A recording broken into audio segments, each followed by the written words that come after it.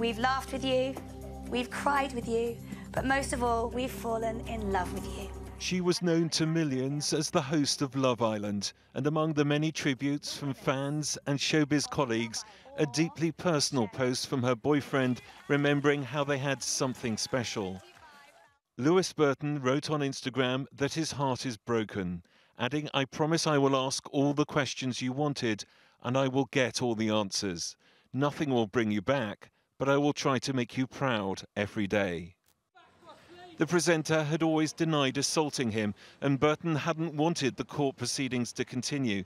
Her management company said last night the ongoing case had put Caroline under huge pressure.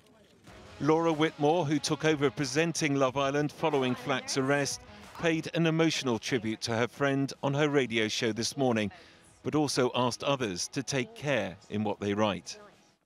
Your words affect people. To paparazzi and tabloids looking for a cheap sell, to trolls hiding behind a keyboard. Enough. As Caroline herself wrote on Instagram, in a world where you can be anything, be kind. Nick Thatcher, ITV News.